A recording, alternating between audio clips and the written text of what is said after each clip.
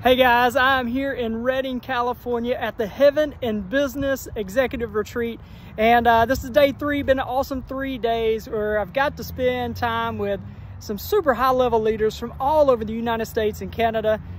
It's amazing to hear the testimony of what these leaders are doing in their communities and what God is doing all across the world. God is doing some amazing things. And we came here to learn about leadership, growth, development, business tools, but also how to represent the kingdom in business and how to bring the kingdom in business. And at the end of the first day, it was an amazing day. We had a time where there's this guy, he came up and he was having some pain in his tooth.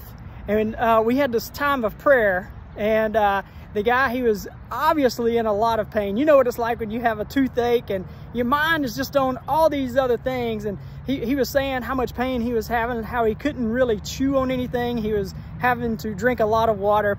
Prayed for him. Pain started going away. By the end of the day and into the next morning, pain was totally away. You could see the countenance on his face was changed. The color in his face was changed. You could tell that he was back to his normal self.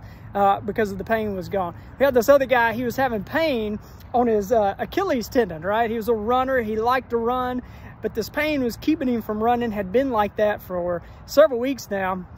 Well, we decided we would pray for him. We prayed for him and pain went away. It was amazing. By the next morning, pain was gone.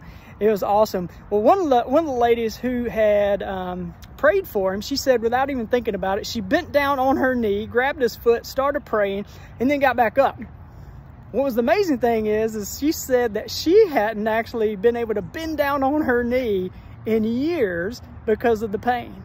And she said that the pain in her knee is completely going away by praying for someone else. That God touched her knee, did some incredible things. She said it was even to the point that her husband was even having to help her in and out of the truck sometimes because of the pain.